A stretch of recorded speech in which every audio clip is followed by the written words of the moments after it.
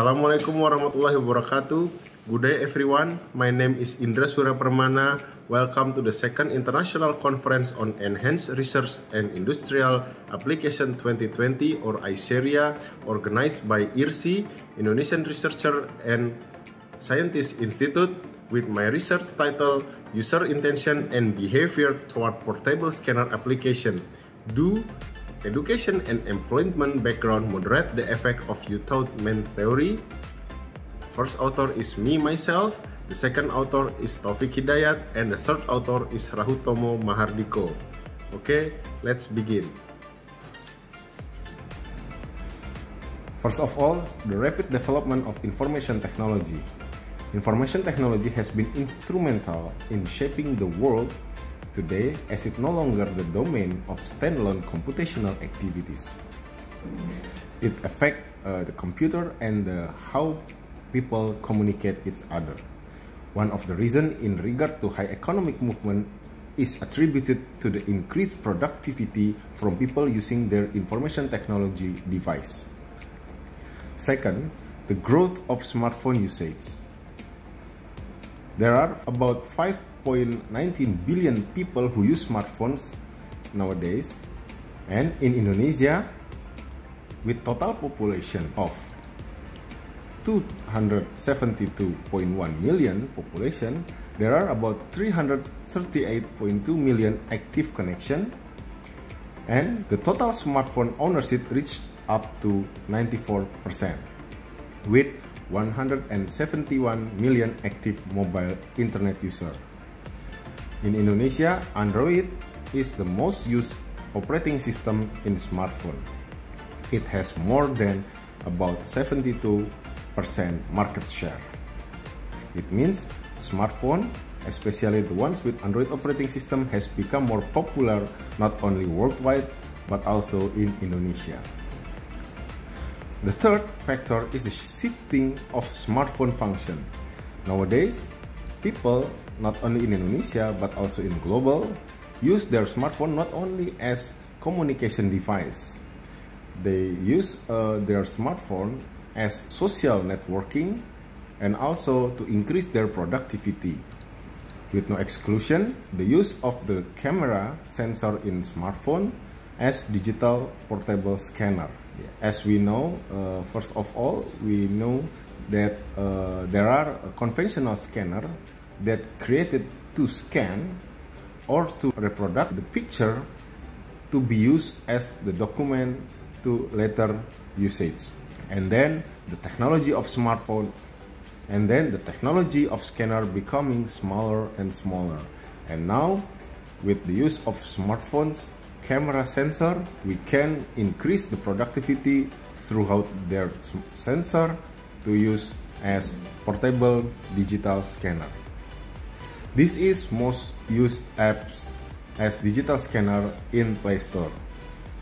As I've explained before, why I use only Google Play, because more than 70% of total population in Indonesia use smartphone Android. We have here a Google Drive document scanner, Microsoft Office Lens, Adobe Scan PDF, and Cam Scanner HD. Here we can see the most downloaded apps is Google Drive document scanner, but it doesn't have to be counted as most used digital scanner one, because Google Drive treated not only as digital scanner but also as cloud storage. Meanwhile, the other three apps treated only as digital portable media scanner. This is the literature review we've used in our research.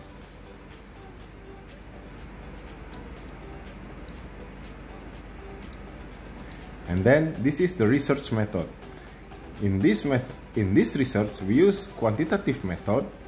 First of all, we conceptualize the model throughout the theory and previous research, and then we develop the hypothesis to determine the proper algorithm analysis, and the next step is to determine resampling and measurement method, and then we design the path diagram, And then we design the proper path diagram to estimate all parameters. Then we evaluate the models.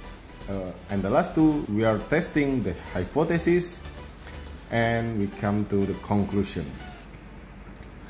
This research method consisted of publication research, observation, modeling construction, and data collection through the questionnaire. We have here extended UTAUT model that first developed by Venkatesh et al. We have here about 7 X variable or independent variable, namely performance expectancy, effort expectancy, social influence, facilitating condition, and then hedonic motivation, price value, and the habit. And we added some moderation variable, namely age, gender, experiences, education, and employment. This is the extended UTAUT model. UTAUT is the unified theory of acceptance and use of technology. So, as we've explained before, this is the variable overview.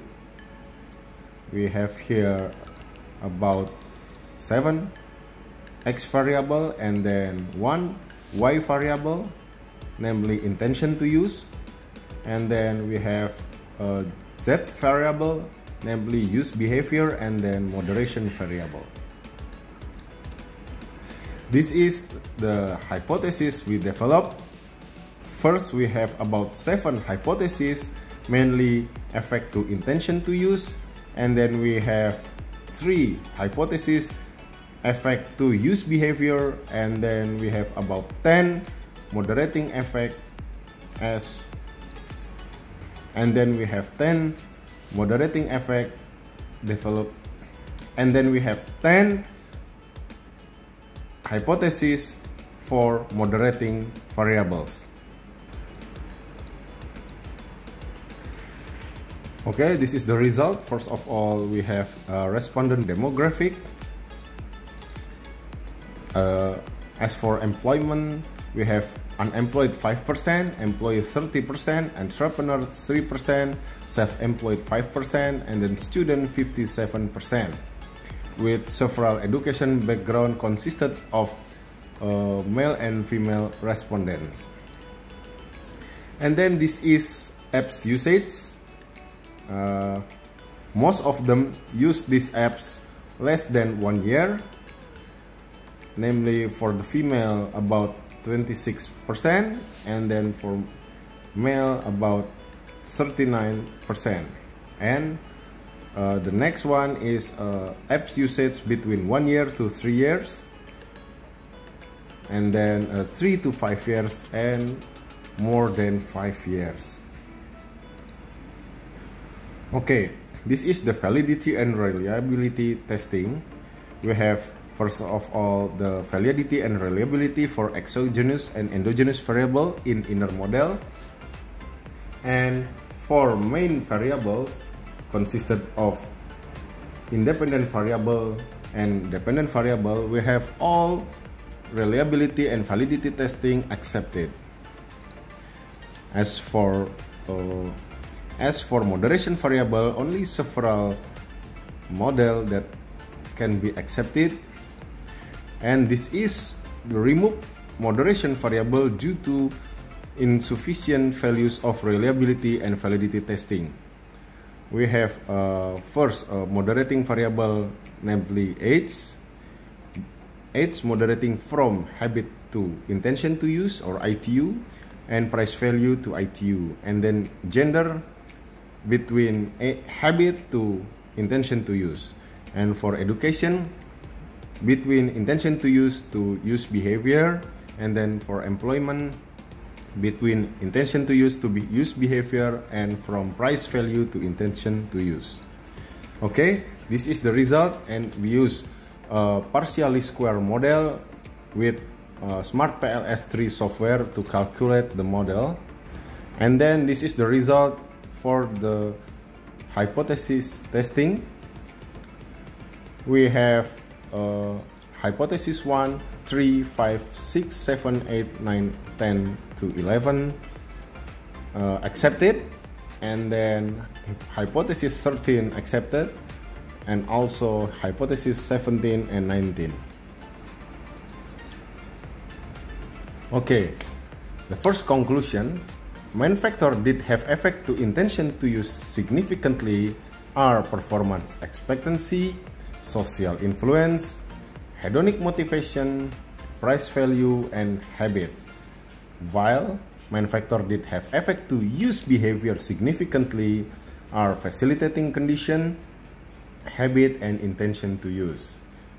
This is acceptable because people need not only the performance of their smartphone but also their camera to use as a digital scanner.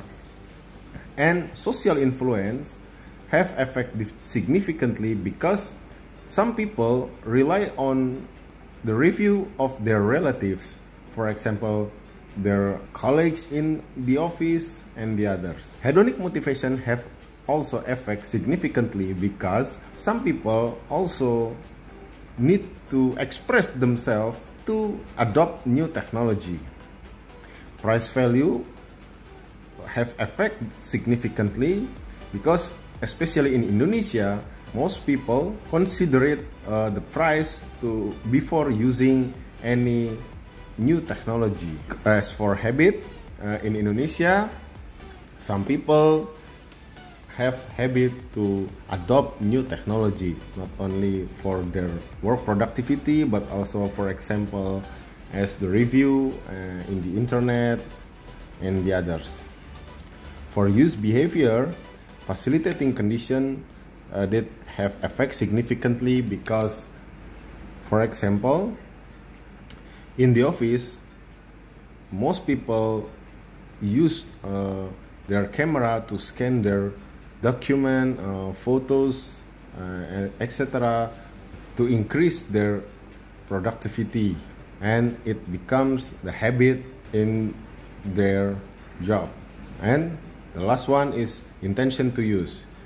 Yes, this is acceptable because why would someone use something if they don't have intention to use it, especially the new technology adoption? And this is the moderating variables that have effect to intention to use. First of all, ages have effect from facilitating condition to intention to use, from price value to intention to use, and from habit to intention to use, which means that older people rely on facility, price value, and the habit. The second one is the gender. Gender moderate effect from facilitating condition and the price value to intention to use. Why? Because men and women have different perspective of how they do or how they finish their job. Most people indeed want to finish their job quickly, but they have different point of view how to get their job done. And then the education and employment, this is the additional variable we've added in our research. Education only moderate effect from price value to intention to use. This is understandable because higher education people usually consider the higher price of apps means better quality of application itself. And as for employment, it moderate from facilitating condition and performance expectancy, and also hedonic motivation to intention to use the new technology or to adopt the new technology. So that would be all of my presentation. I'm sorry for my mistake. I hope we can see each other again on the next international seminar. My name is Indra Surya Permana. Assalamualaikum warahmatullahi wabarakatuh.